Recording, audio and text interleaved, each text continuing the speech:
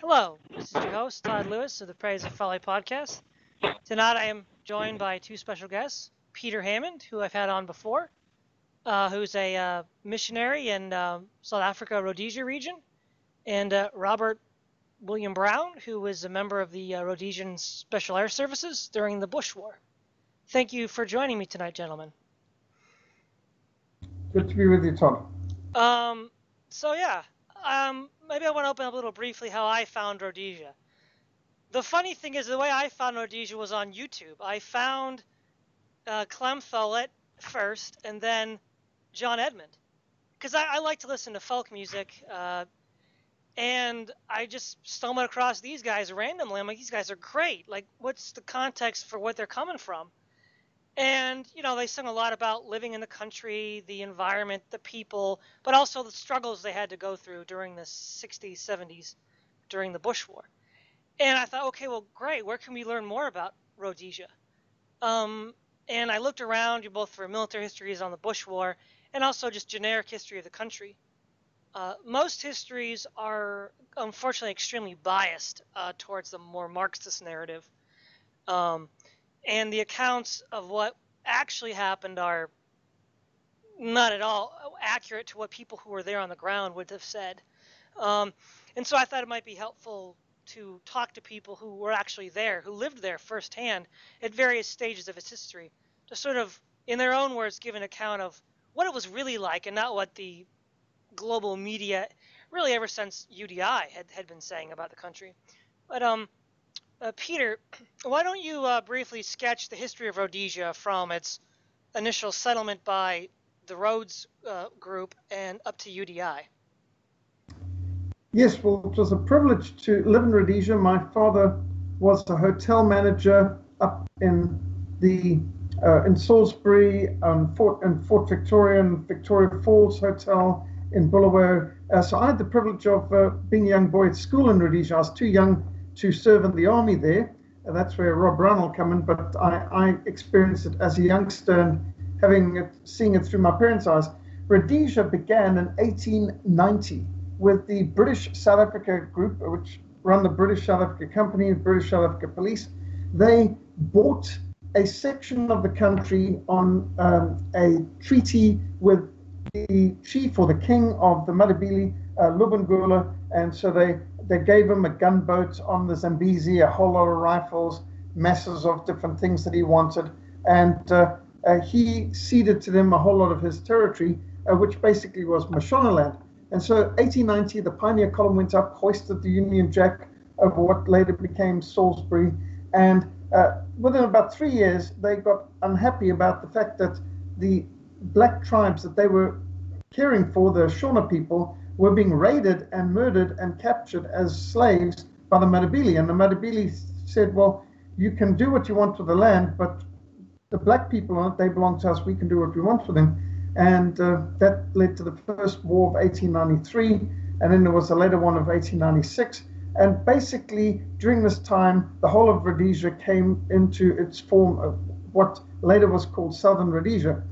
Cecil Rhodes, as a prospector wanting to find more gold, he later took over Northern Rhodesia, what today is known as Zambia. And so you had the Central African Republic came about after the Second World War, where Northern Rhodesia, what today is Zambia, and Southern Rhodesia, what today is Zimbabwe, was linked also to Nyasaland, what today is Malawi. And that Central African Republic was actually quite successful. They did the Pioneers hydroelectric power plant of Kariba Dam, which was phenomenally successful, providing all electricity needs for this whole Central African area and still able to export. The country was just growing in leaps and bounds. And in the mentality and attitude of decolonialization and the Soviet Union promoting revolutions in Africa, they started to promote a real violent anti-establishment rioting terrorism situation, which led to the British government, instead of standing by the people, who after all had stood by them in the First and Second World War, Rhodesians had fought for the British when the British called, but now when we were under attack, the British government did a real backstabbing operation and basically torpedoed the whole Central African, what was called Federation, the Central African Federation, And as a result, they gave independence to a black Marxist, Kenneth Kaunda in Zambia, and to a one-party dictator, Hastings Banda in Malawi, but they refused to give independence to Rhodesia, which had always been a self-governing, self-supporting, not a single pound or penny of British money was put into Rhodesia. Rhodesia was from day one running itself, providing its own security. So Rhodesia is quite unusual in the British Empire. It was never built up with British money or British manpower or British military. It was a private operation done with the blessing of Queen Victoria. They had a charter, but Cecil Rhodes' private army, the British South Africa Police and his company, financed the whole thing. And Rhodesia was from 1923 self-governing, independent, basically like a dominion, almost on the level of Canada. And so they were self-governing, running themselves, paying for their own bills. And suddenly these people to the north who had never run themselves, never paid for themselves, were given independence. And southern Rhodesia was not allowed to have independence because they had a white-dominated government. So the whole story at that stage, you know, the narrative was bad whites and poor innocent black victims. So the narrative was that Rhodesia was a white minority government. Well, it was not really that. What it was a country with a qualified franchise. If you had educational qualifications or owned property, you could vote. It wasn't about whether you were white or black. It was a qualified franchise. But of course, the British government and the United Nations and the troublemakers and Organization of African Unity, they didn't care about the facts. They just wanted the narrative that this was a white minority government. At that stage, they were working towards 50-50 parity of 50 members of parliament white, 50 members of parliament black. And that was the goal. But now the terrorists started to murder the black town councillors, the black mayors, the black members of parliament, and terrorize people who were voting, as in black people were voting in the elections, until the government became less and less and less multiracial and became a white minority government. But that wasn't their policy. That was the result of the terrorism and intimidation of the terrorists who later, Mugabe, ZANU, and Nkomo's ZAPU. So what you saw was a well-run, efficient country with excellent race relations, the breadbasket of Africa, exporting food, no famine, even during years of drought. Nobody starved in Rhodesia. Everything's working well, surrounded by chaos in countries that have had decolonialization. And then the British government determined to try and sabotage and declare illegitimate a government that had always minded its own business, had sent vast amounts of their manpower out of all proportion to their numbers to fight for the British in the First and Second World War and the Malayan conflict and so on.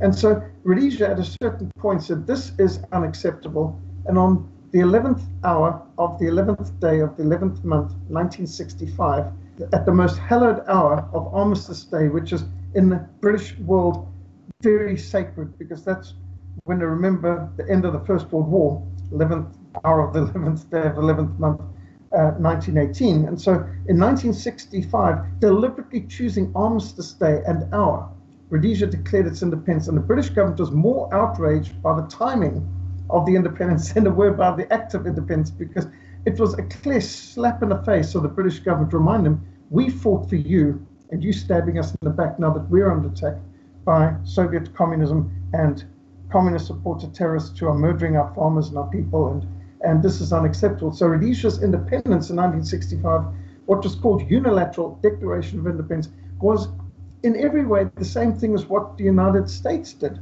back in 1776 when you declared independence for the Crown. That's what you celebrate on the 4th of July.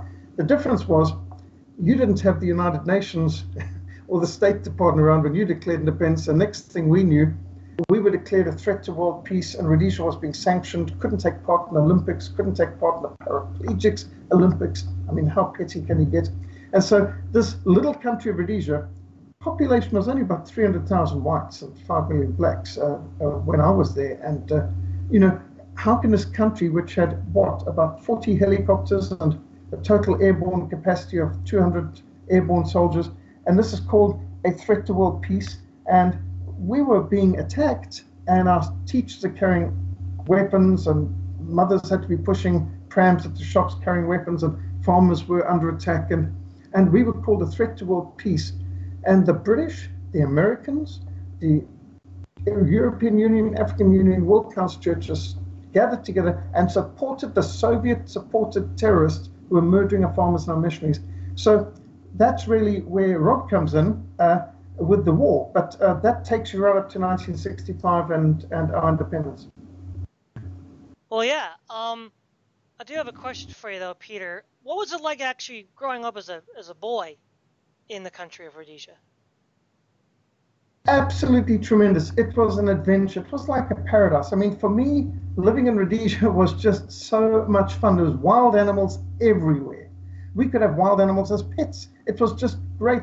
I was in Bulawayo, which is the second largest city, and I remember when the first traffic lights came in. That was quite exciting. It was a small town, really, and I could walk out of town, like on Saturday. I walked out to Kami Ruins, which was 14 miles. And my parents didn't know, they didn't care, and as long as I was home before the sun set, it was fine. And I saw wildebeest, I saw rhino, I saw giraffes. This wasn't at a game park, this is just out of the city limits. So the country was a wildlife paradise. And even though we were in a war, I felt safe, and I could walk just about anywhere. It was a wonderful time to be alive. It was a great place to be. We interacted with animals. One of the highlights of my year was when we did bushcraft survival training. They would send us as a whole class off to a game reserve, and the game ranger would teach us how to track and anti-track and survive. And it's just wonderful. So I grew up there thinking this is the greatest place in the world. And I must say, I felt really sorry for these poor kids in Britain and America who must live such utterly boring lives in such boring countries. And I thought, wow, I don't know why everybody doesn't want to grow up in Rhodesia. I mean, this is just like the greatest place on earth. And that's the way I felt about it. It was just, to me, I didn't see the tragedy or the war. I just saw the adventure and the fun and, lots of animals.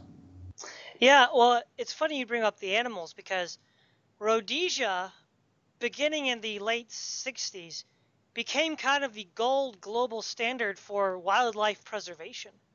I think it was in 1975, the Smith government passed a law, a Wildlife Act, that basically, to make a long story short, privatized animal life in Rhodesia. Rather than seeing these animals as pests or threats that might eat your crops or trample your fences down, this act that Smith passed incentivized them to say, hey, look, you have a stake in this wildlife.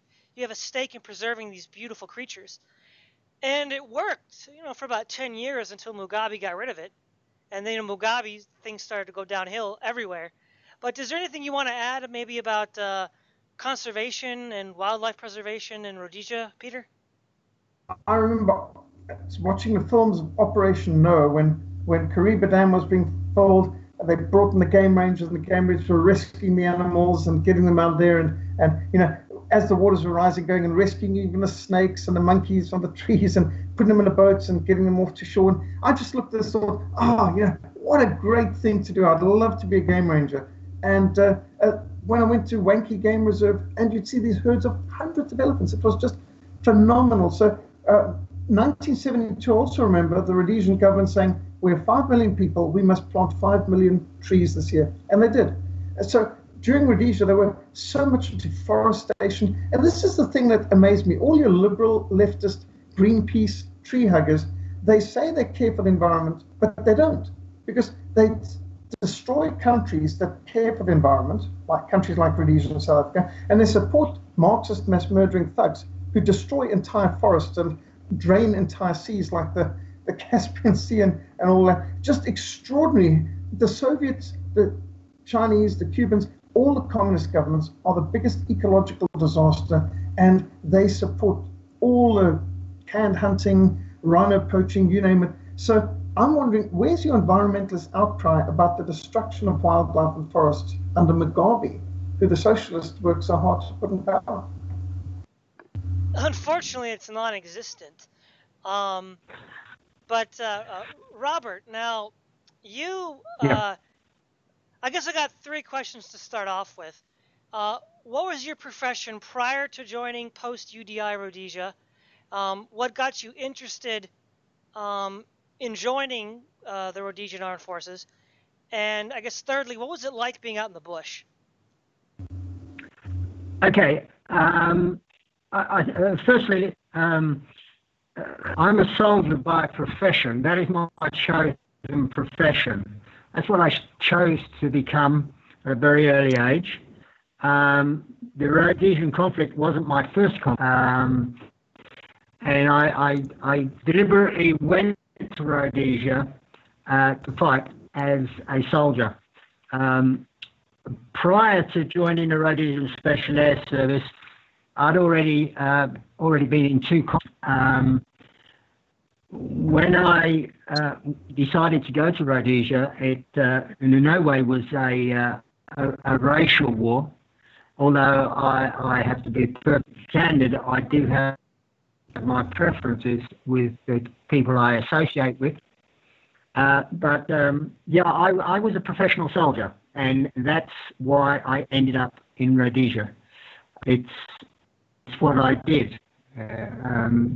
And to some extent, it's what I still do when the opportunity arises. So does that answer your question? That answers how you got interested in Rhodesia, but how did you decide to join the Special Air Services? There were other stellar organizations like the KAR, the RLI, the Sulu Scouts. Oh yeah. What about the SAS attracted you over these other organizations? I became a Special Forces soldier originally when I was about 17 in the Australian Army.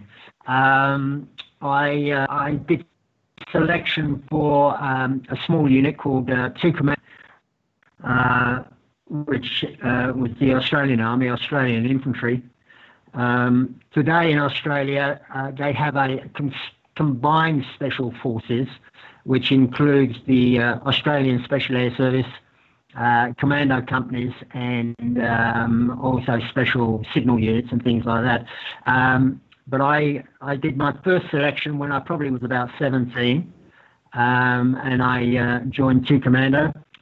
After a short while there, I went to Southeast Asia as a civilian soldier and contracted to a small country called Laos.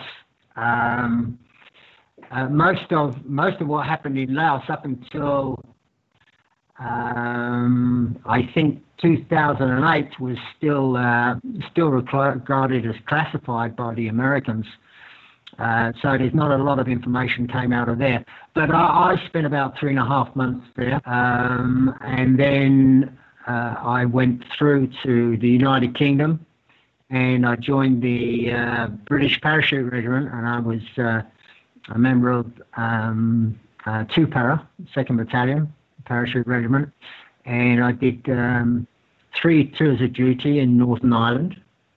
And I must be honest, coming from a warm climate in Australia, 3 years in the British Parachute Regiment was not pleasant, especially in Northern Ireland, which can be extremely cold and very, very wet. So after I finished my contract, I thought, time for warm weather soldiering. So I ended up in Rhodesia. Actually, how I actually ended up in Rhodesia was quite strange. I was in London, and they were having a demonstration outside what used to be Rhodesia House.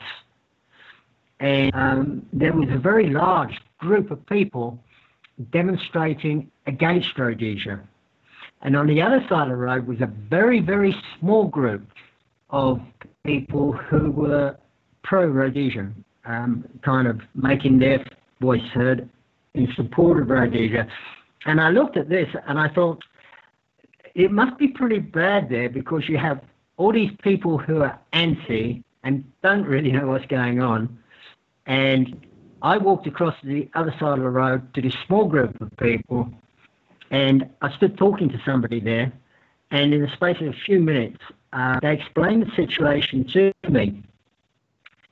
And I suppose it's just something inherent in, I don't know, in my country, or maybe in the Western world, a sense of fairness, that such a small group of people were being harassed and shouted down by this larger group of people. And don't forget, I've spoken to both sides. It wasn't a matter of I walked up to somebody and said, hey, listen, I'm on your side, tell me all about it. I went over to the other side first because I didn't know what it was about. What is the problem? And they told me, oh, gee, how wicked these people were. I looked across the street and I thought, that little group of people compared to your little group of people, there's an imbalance here somewhere. And that's why I went and spoke to him. And the guy actually started, I was from a parachute regiment. He said, why don't you go there? They're crying out for soldiers. And I walked away and I thought about it, and that's how I eventually ended up there. I went into special air service because that's what I was trained to do. I went, of course, I had to do their selection again, but that's the same as when I went into the British Army. I had to do their selection again. So I became a badge member, and I went as an operator. And they, in my mind, I think they really deserved help. Out of all the conflicts I've been in, and I've been in quite a few, this would be a conflict, I would say, that was genuinely fighting a defensive war. From my experience, most wars are started by the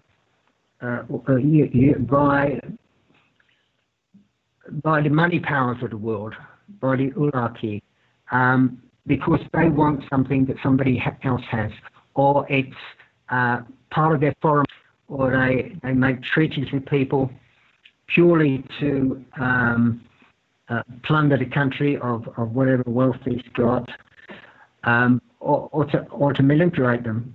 That's how most wars start. It's somebody wants something that somebody else has. From my experience in Rhodesia, their war started because somebody wanted what they had, but their response was purely a defensive war for survival. And with hindsight, we now know that it was for their survival because they no longer survive. There are no more Rhodesians once this generation or my generation is gone. So why Special Air Service? I was trained to do it, and I found it easy. I personally find soldiering easy. The reason I went through so many different armies and so many different places because I'm not a peacetime soldier. I find peacetime soldiering incredibly boring and frustrating. So that's one of the reasons I ended up in Rhodesia. Before I got down to Rhodesia and joined the Special Air Service, I actually travelled overland. So I had a good idea of what Africa was going to be like should something happen in Rhodesia. And one of the most gruesome stories I actually heard was, and turned my head, and I don't have the actual references for this story, and people often say, well, if you can't reference something, it's just a matter of opinion. But this is not a matter of opinion. This was reported in a French newspaper and later on translated into English. And it was, at that time, there was a lot of conflicts on the African continent. And one of those conflicts was in Angola. And Angola was a very old war. And there was a small timber village. And there was probably about 45 upwards of maybe 70 people living in that village, and they worked for the timber company. And the terrorists at that time decided they would attack that village. And the men in the village got intelligence as to where they were moving. So all the men in the village congregated and moved about 5 kilometres outside of town to engage the terrorist group that was coming in to the village to attack the village. And when I say village, it wasn't mud huts. It was a Portuguese village. It was a proper brick and mortar village with a made road. But unfortunately, when the men in the village were mobilised, they used a radio, and the terrorists advancing on the village also had a radio, and they heard that the men were coming 5 kilometres out to engage them. So what they did is they did a flanking movement on the town, and in the town there was only women and children left, and they occupied the town. They were extremely brutal, and this is what tripped my switch more than anything.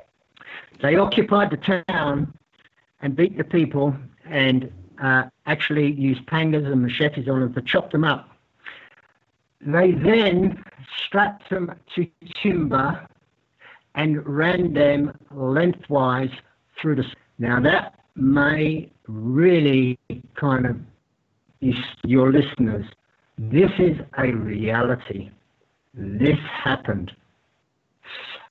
And when that story was related to me and I eventually proved that it was correct, that it did actually happen, it was reported by a French journalist, I thought to myself, something has to be done. Now, I'm not going to save the world, but I believe that people make a difference. And if one person can stand up and make an effort, then it means a lot of people stand up and make an effort. So that's actually why I went to Rhodesia. I'd already seen communism. I'd seen it in Laos, north of when the Laotian army was fighting the Pathet Lao. I'd seen heavy communist influence amongst the IRA. In Ireland, we shot a sniper off the roof, and when we got to him, he was dressed like they dress in the movies nowadays. He was all dressed in black. He had a collapsible rifle, and the special branch traced him back, and he was from Eastern Europe. So there was, even though the IRA in Ireland was a traditional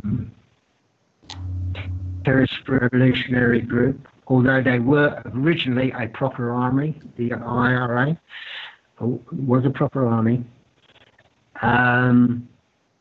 they did have a heavy communist presence. So I already knew the results of communism, and for my money, I just felt that I had to get involved and do something. Very interesting. Your story kind of reminds me of the song by Warren Zevon, Roland the Headless Thompson Gunner. I don't know if you guys have heard that song. It was from the 70s, I think.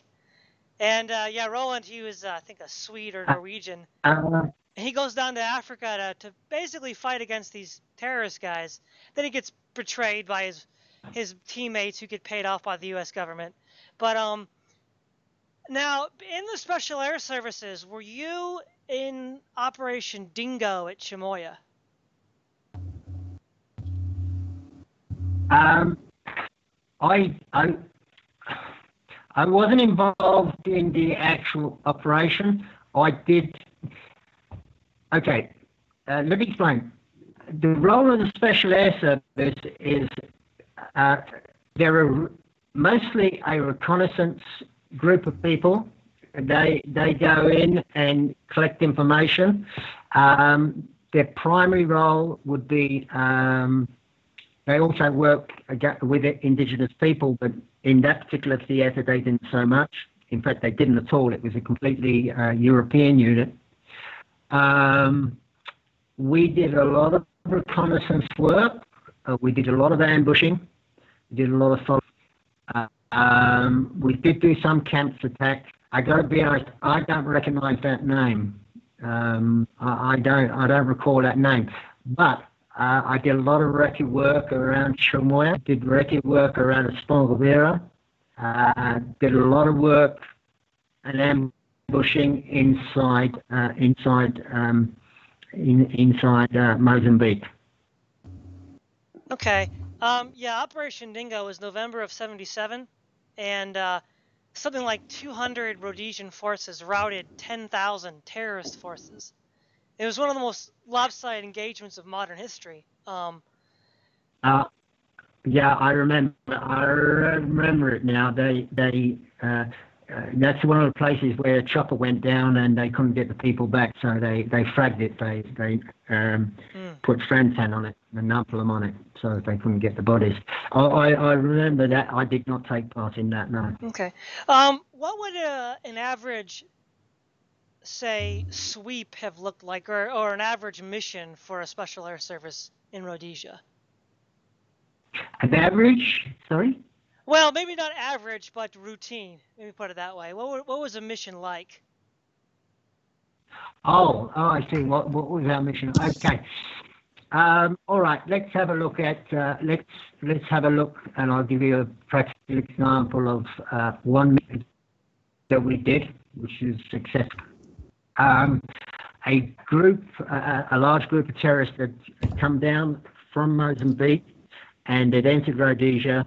And what they did is they created a bit of mayhem amongst the farmers, killed quite a few farmers, and that kind of thing. Now, we used to operate externally quite a lot, okay? We didn't wear Rhodesian uniforms. We used to wear whatever kind of garments we could get, okay? Any kind of uniform at all. If we were working external, we would use foreign weapons, AKs, RPGs, RPDs. All right.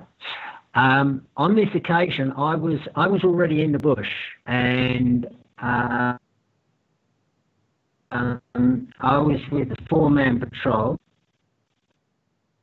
course, the troop I was in was never up to full strength until they created a hybrid called One Rhodesian Regiment, and I was in C1, which at that time was still part of 22 Special Air Service. When I say part of 22 Special Air Service in Britain, they were all. Let me explain that. When the regiment would muster on parade for any particular reason, which the SAS doesn't do a great deal of because it doesn't like parades. When 22 SAS mustered, they A troop, D troop, E troop, okay?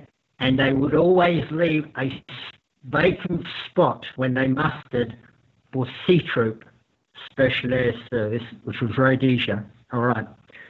Later on in Rhodesian history, they then formed One Rhodesian Regiment, and there was some controversy about that because Hereford never recognised them.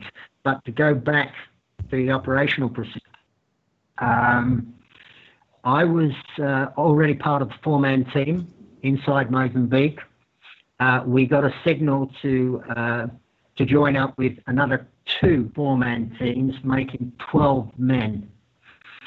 And what had happened is these terrorists had come in, they'd slayed a lot of people, they'd burnt a lot of farms, and tortured and mutilated quite a lot of locals. Then what they did is they did a about turn, ran back across the border, and they were working their way back up north, thinking we couldn't get them. From that particular time, the 3 call signs came together, and we were ordered to stash our AKs, and they bought in and gave us Rhodesian firearm, okay, which was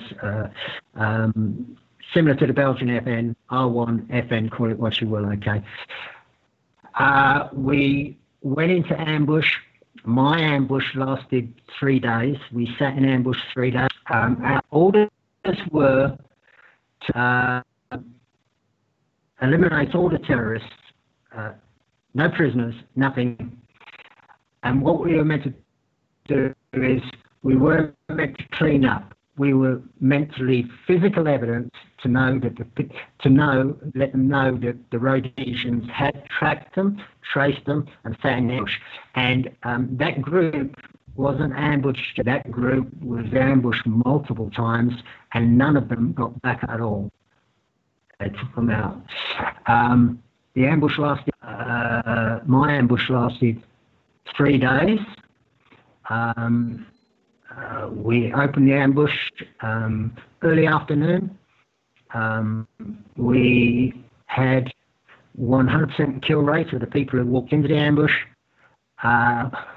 We moved up on the high ground because there was a lot of them. They moved in groups, blocks. It just wasn't one long line. So the group that moved into our ambush area, and then they had further back, probably about a kilometre down the track, another group, and then another group. When we moved up onto the high ground, we estimated there must have been something like about 200 of them waiting to organise themselves to put in a counter-attack.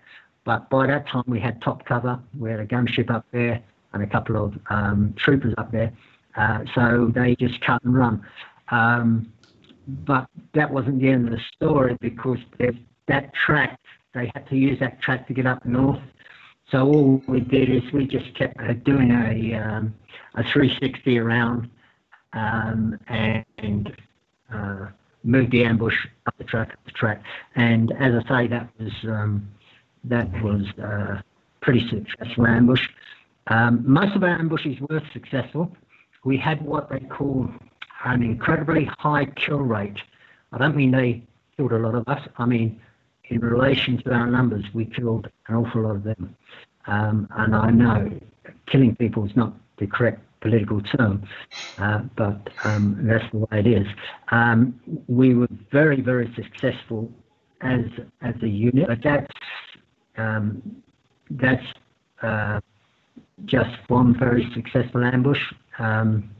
Operational procedure, without going into too much detail, we just get given an order, get given a warning, then do a briefing, assemble our kit, and we'd have various ways of insertion. Parachute in, heli-borne in, or we would even drive trucks, and we'd come off the back of a truck, because in the bush, the motor noise of a truck, especially at night, travels far, far, far, far.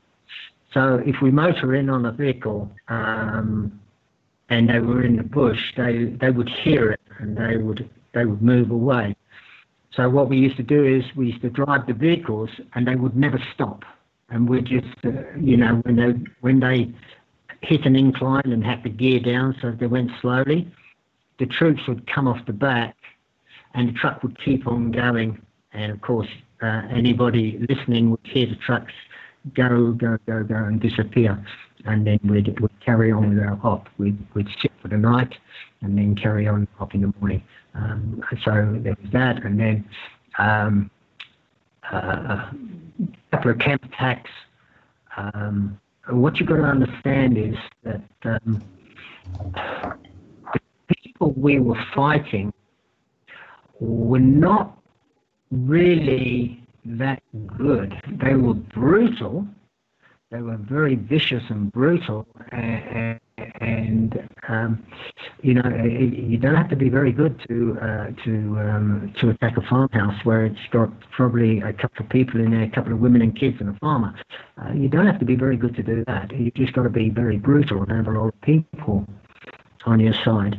In fact, I had a friend of mine named. One of the first ambushes I did with him, we did an ambush, and it's hard to explain, but Afrikaans people, real Afrikaans people, normally they're very big. They're very, very large, very big, okay. Or maybe I'm very small and they just look very big. But by and large, Afrikaans people, the real Buddha Afrikaner, he's large. He's a big man. And I remember doing an ambush with a guy called Bud.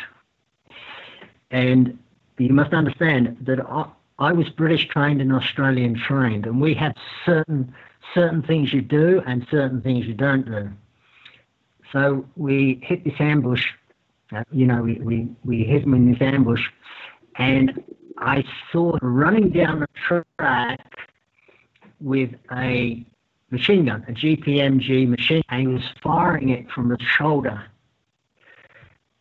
And after it all calmed down, I said to him, I said, "What are you doing, bud?" I said, "You're going to get killed." All he had to do was stop running, turn around, and that would have been over.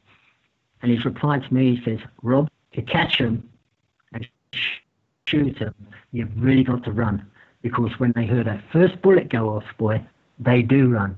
And I'll tell you now, these guys really trick it. When they get into an ambush or something, or when they know there's soldiers around there, I have never seen them run so fast. These people run when they have no legs. And I'm deadly serious. It may not be comical to other people, but I've actually seen it, and it is real. They are not brave people. They are just brutal. They are just brutal people, and I have witnessed that all over Africa. They're brutal to their own people, and they're brutal to anybody that they oppose. I have a question. What were you ever a part of a operation that involved the Fire Force method? And if so, would you explain what that is? Okay, Fire Force was mostly RLI, and okay, let me explain the two different types of soldiering without going into too much operational procedure. Special Air Service, we would go on a patrol, and we would go into the bush. And I always say, when I mean go into the bush or the jungle, call it what you will, okay? I don't mean we'd set up a base camp and then send out patrols. We would actually physically go into the bush for 3 weeks, 4 weeks, 6 weeks. And in that period of time, we would be resupplied. So we wouldn't come back out. And what we would do is we'd either do ambushing, continuous ambushing, continuous recce to find camps and things like that. All right. So we would be inserted. Now, when we get inserted, we would carry in a tremendous amount of weight on our back. All right. And we would carry anything from claymores to AP mines, anti-vehicle mines, for whatsoever countries, because we work mostly outside of Rhodesia. Okay. So we'd be inserted into the bush, all right, with all our equipment to sustain us for however long we'd have to be there. And if we were going to be there an extended period of time, then what we would do, we would get air resupply. And the airplane would come over probably night, last light, etc., and dump, and then we'd resupply and carry on with the task we had. So we weren't coming in and out. Now, Fire Force, what would happen is they would establish a base inside Rhodesia, because they worked internally, except on very rare occasions when we didn't have enough people to do it, we'd use our troops. They would establish a forward base, and normally it would have helicopter pads. They'd make landing pads in the base, okay? And they would have probably 1 or 2 or 3 choppers. And then they'd have teams. Now, the choppers they were using then were Alouettes, which was an ideal helicopter for that environment because of the heat. And they only take about 4 or 5 people, okay? So they would have 4 sticks or 3 sticks. They'd have 4 people to a stick, 5 people to a stick, and they'd have 3 helicopters. And then what would happen is you'd get a team they would be fed intelligence. And then you'd get an OP, or they would receive information that a group of terrorists had hit a farm, or a group of terrorists were at a certain location, or they had been seen, or an incident had taken place. And then what would happen is, based on that intelligence, they would, for want of another word, scramble the stick, and they would jump in the chopper, and they would be inserted by a helicopter. Normally, what would happen is they would put a tracker team on the ground, and the tracker team would pick up the tracks, okay? Then they would bring a team in and do probably a 360 around to pick up the spoor in the front, and then they'd insert a couple of sticks, and they would track in to the actual contact. So they were very very light and very fast. You'll see photos of guys where they're wearing khakis or running shoes, and they had shorts on, and basically all they would carry their water, and they would carry ammunition, and they'd be inserted in, they'd track into the contact, hit the gooks or the turds, okay, and then they would break and run. And then what they would do is they'd put a combat tracker team onto the tracks. The combat tracker team would track it again, and they'd get a good idea of which way they're, because of the topography and how the ground lays. Then what they do is do they circle around, pick up the spoor. If they couldn't find spoor, they knew they were somewhere in that area, because they practically done a big circle around the tracks. And if they at the far end and there's no tracks, then they're still inside. So RLI Fire Force was very rapid deployment, deployed on incidents that took place or information that was given. And if it was a really heavy firefight, what the choppers would do, the choppers would put them down there, and they'd go back and they'd get a couple of other sticks and put them in as well. So very fast, very fluid, and pretty much every contact they had was followed through to a final conclusion, a positive conclusion. So different kind of soldiering,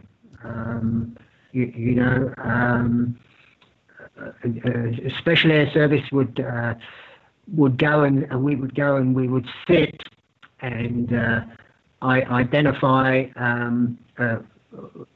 a track or the way they would move, where they were moving from, and then what we'd do is we would put it in an ambush, and sometimes, very rarely in Rhodesia, but occasionally you do a thing called shoot and scoot. You just blitz them, just engage them, kill them, leave them, and disappear and go somewhere else. In Rhodesia, most times what we do is if we hit them and contacted them, we would secure the area, and then they would bring in a special branch, and we'd tag them and bag them, and they'd take them back to find out who they were and where they're from. All right. Now, Peter, how old were you when now, from what I understand of the Bush War, is that it wasn't really until the 70s, the mid-70s, that the terrorists were well equipped enough and in sufficient numbers to make the people on the home front begin to feel it. So how old were you when the terrorist threat became really serious, and how did that change your life growing up in Rhodesia? I remember 1972. I was 12 years old. I was in the school in Bulawayo, and the story started to come out about the massive increase of terrorist attacks, and Operation Hurricane, which my elder brother later was involved in on his national service. So the way it changed our lives was just the fact that the school teachers carried rifles or machine guns when we went on school outings, and when we went, for example, into near Lake Kyle district, the Missionary game reserve, the game rangers would always be carrying bolt action rifles around anyway. But we noticed later on, from 1972 on, the game rangers started to carry R1 rifles like the FN's 7.62. So they started with box-fed semi-automatic weapons instead of their old bolt action. So I could see the game rangers started to up their alertness. We just had to be more alert. And when we were visiting a farm, the basic rules were you did not switch on the lights without closing the curtains. You did not go out the front door without switching off the lights. And then sandbags started to build up outside the farm windows. And in the city, we were not affected much. It was the people in the countryside. And if you were traveling, like when we were going up to Victoria Falls or going out to Umtali, then on the roads, you'd be alert. And towards the end, we saw they were getting convoys that you couldn't travel between towns unless you're traveling in a convoy with some kind of lead vehicle, and often just a police pickup truck with a 5.0 Browning or even a 3.0 Browning in the back, with some poor chap standing up there with a helmet and a flak jacket, and he's the escort. Very homegrown. It wasn't the sort of way the Americans would have done it, but the Rhodesians just knuckled down. I don't think that we saw it as much of a problem. I just saw it as an adventure. At that age, a youngster, you don't really understand that there's people suffering and all this. It just seems all very adventurous and exciting. Yeah. Robert, what was your experience with the Rhodesian people when you were on deployment there? What would you say about the actual people that you met, you worked with, civilian soldiers? Well, what was your view of the Rhodesian people? Okay. What you have to remember is that when I went to Rhodesia, I was an absolute perfect heathen. I really was. And it was in Rhodesia that I became a Christian. And to use the cliche, found a Lord. Okay. So my perceptions now of the Rhodesians looking back was different to my perceptions of the Rhodesians at that time. All right. I found the Rhodesians incredibly nice people, exceptionally polite, okay, very oldie worldy, right. But having said that, I also found that they were incredibly immoral people. Now, you must understand, when I went to Rhodesia, I was a soldier, and I was not a Christian person. And I was part of that lifestyle, immoral lifestyle. Okay. Incredibly loose, incredibly immoral, but very nice and very pleasant people. I was the majority of the Rhodesian people. I'm talking white Rhodesian people now, okay? Incredibly well educated. Their schooling system was absolutely brilliant. It really was. And they were taught from a very early age to be, how would you explain it? They were taught from a very early age to manage, control, and be in charge of the things that surrounded them. And this came to the fore. I'll give you an example. You would have,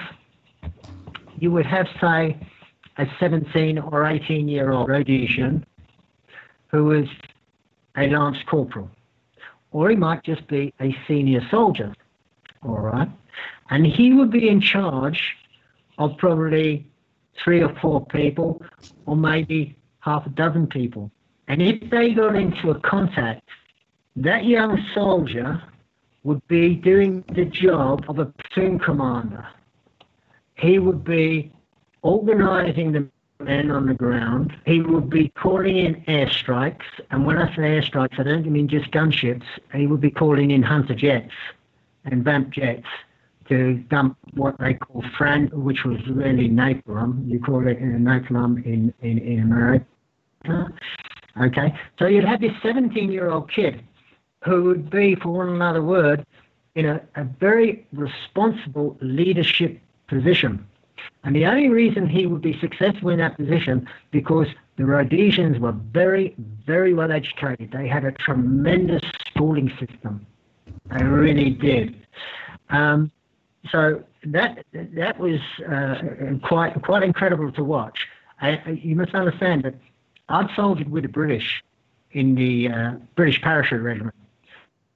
You know, and my lieutenant in the British Parachute Regiment was Sandhurst trained. I would not have allowed that man to be left alone with a box of matches or a sharp knife. It worried me, okay? I was just thankful that I had a very good sergeant, okay? But you had these kids fresh out of school who took positions of authority and did very, very well. And the other thing that I remember about Rhodesian people, and this is how they were brought up. When I first came out of hospital after being very badly wounded the first, I was on crutches and I was hobbling along this path, and right towards me were two young guys.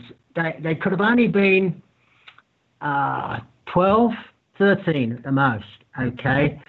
And the schooling system in Rhodesia, you had to wear a school uniform. And, you know, it was a reasonably smart uniform. And these two youngsters were riding along, and they were getting closer and closer. And do I hobble to the side? Do I stand my ground and stand a chance of getting, what do I do? Yeah. And they got about 4 meters away from me. They stopped their bicycles. As I got closer, they both took off their hats, stood to one side, and I said, "Good morning, sir, how are you?" And you know something? That made it all worth it, because later on when I got better, I went back on arms. And that's the kind of people they were, and that's how they were educated.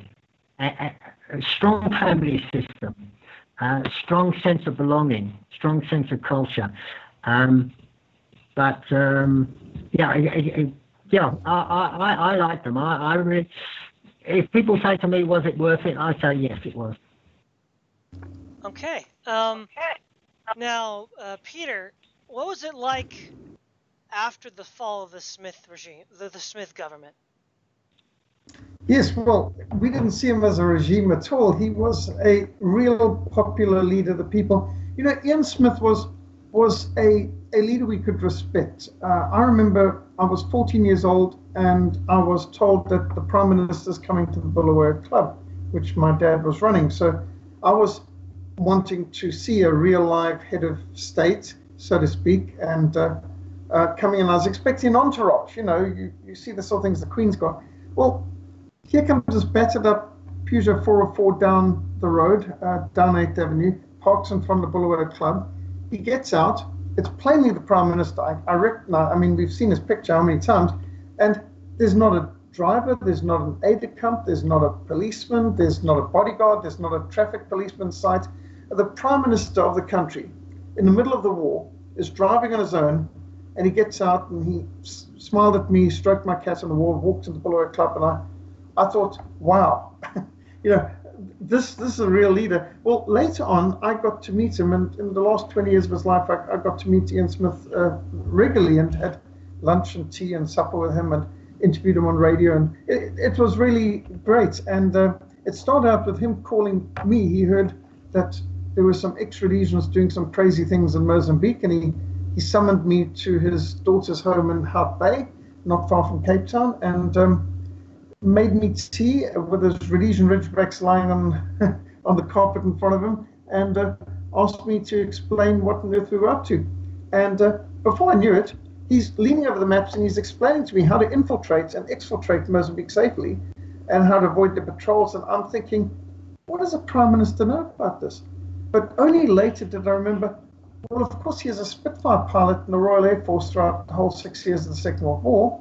He was shot down twice, crashed in North Africa, shot down over Italy. And, you need nerves of steel to bail out of a Spitfire, because he'd explained the procedure. When he got shot up, he had to flip the plane upside down, release the canopy, unbuckle his seatbelt so he'd fall upside down, free of the plane, and once free, he could pull his ripcord. I mean, it's quite a procedure, and of course they weren't able to practice that. They just had to know what to do and do dry runs, but when he had to do it for real, his life depended. And he spent 5 months fighting with the partisans behind enemy lines. And then, of course, as Rhodesia's prime minister, he would have had people like General Walls, maybe read daily, giving him briefings, and so he would have known a few things about Mozambique. And so I realized what an unusual man. And I asked him, I said, I saw you outside the Bulawayo Club in 1974, and you didn't have an escort. And just a couple of years ago, I was in Harare, and along comes 8 motorbike outriders, several police vehicles, a couple of armored Mercedes-Benzes with tinted windows. You don't know which one Mugabe's in, a truckload of gooks with rocket launchers behind. And every vehicle's got to stop on both sides of the road. And this is the normal procedure for Robert Mugabe, the liberator, the popular leader of the people, traveling around town. He's got to have all these people around. Well, Ian Smith's meant to be the most hated man in Africa, and he had no security, including when I met him. He laughed, and so I asked him why he didn't have security, and he said, I survived the Second World War. What do I need to be worried about? I'm a Presbyterian. We fear God. So he just had a very offhand comment, and I probed him a bit more, and he said, when I was Prime Minister, I would regularly kick everyone out of Independence. That's the Prime Minister's residence. There wasn't a guard at the gates. There wasn't a cook in the kitchen. He kicked everyone out. He didn't want anyone fussing around him. And that's the kind of leader he was. And he would break his own country's laws, getting into a car to drive to his farm in the center of the country near Gwelo. And he wouldn't even have an escort with him. He didn't even wait for the convoy, which was the law actually at that time. So he said he was actually breaking his own laws.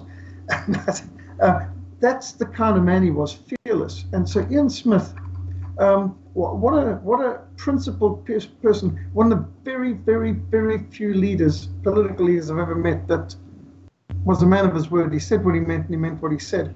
My only criticism of Ian Smith was that he is too much of a gentleman. So at one interview on radio, I said, Mr. Smith, were you not perhaps too much of a gentleman? I said, when the British were offering you independence with these various proposals, the fearless talks, the tiger talks at Gibraltar and so on, why didn't you just accept them? And then when you got home, after you got independence, have a referendum and then do what the Rhodesian people wanted or what you knew was right. And shock came over his face, and he pulled himself up to his full height, and he's a tall man. And he looked at me with absolute shock and disdain. He said, we couldn't have done that. That wouldn't have been honest. What kind of example would that have been to the Africans? We couldn't build Rhodesia on a lie. And that's my main complaint about Ian Smith. He's a great man, but he was dealing with backstabbing, duplicitous British Foreign Office characters, and I think he should have been a little less of a gentleman. He is dealing with very, very dishonest people, and yet he tried to be honourable. And I don't know that you can be honourable when you're dealing with such disgusting representatives of humanity. Ian Smith's a hero of ours, but that doesn't mean I agree with everything he did or decided. But he was a man of integrity, and one can only respect him for that. So after 1980, when of course he handed over in 1979 to the leader of the moderate black majority, as they called him, Bishop Abel Muzorewa. But then Abel Muzorewa got fooled into handing over to the British, and the British brought in a grandson of Winston Churchill, Lord Soames, who was a real backstabbing, lying, duplicitous, treacherous character. And he sold the country down the river. And the Lancaster House Agreement was just a scrappy piece of paper, because while this is the problem. Ian Smith was probably too intelligent for them to cheat, but they got him to hand over to Muzorewa, and Muzorewa, they could twist his mind, and before he knew it, he was trusting the British, and they were lying to him morning, noon, and night. So that Lord Soames really had him believing this. And the next thing you know is that they actually sold him out, and he hands over to the British hand over to the terrorists who are violating the agreement they're meant to be confined to barracks. They're not doing that. And at the end of it, this is what happened. It wasn't that Ian Smith handed over to Mugabe. It's that Ian Smith handed over to Black Majority Leader, who was conned to hand over to British, who then handed over to, it's like who overthrew the Tsar of Russia, the Duma of Russia, handed over, really, and next thing you knew is the Bolsheviks overthrew the elected parliament of Russia. It wasn't that the Bolsheviks overthrew the Tsar, it's that the Tsar was forced to abdicate by the parliament, and the parliament was overthrown by the revolution. And it's these middle steps that many people miss.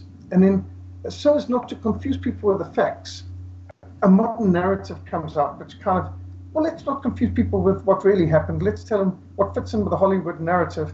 And before you know it, they have this bad Ian Smith and this wonderful Mugabe, but obviously that's an inversion of the truth. Yeah, well, we're nearing the end of the time. Thank you very much for joining us. Before we leave out on a little of a lighthearted note, what are your favorite John Edmonds songs? I have to think, Robert, you probably listened to some of those on the Bush. John Edmonds. Who is John Edmonds? I don't know. Oh, wow. I was mistaken. I'm sorry. Oh, you'd know the songs. For we all Rhodesians, we'll fight through thick and thin. Yeah, you know, let me just clarify something, okay? And I try to clarify this often, okay? I don't. I'm not a television person. I don't watch television. I don't watch war movies. I don't read war books. And if this person is singing some kind of giddy up song to get people kind of, emotional and sweaty about something, I probably wouldn't even know what he sings. I know I sound very boring, but that's the way it is. I don't know who John Edmonds is. And I think you said yours was Rhodesians Never Die. Was that your favorite, Peter? Yes. For we all Rhodesians, we'll fight through thick and thin. There's another one he's saying that the first name in Rhodesians is Rhodes, but the last word in Rhodesian is Ian. And he had a lot of good songs. I must say, as youngsters, we liked Clem Follett and John Edmonds songs very much. Okay, well, thank you very much for joining me tonight, gentlemen. This is Todd Lewis of the Praise of Folly podcast, signing off.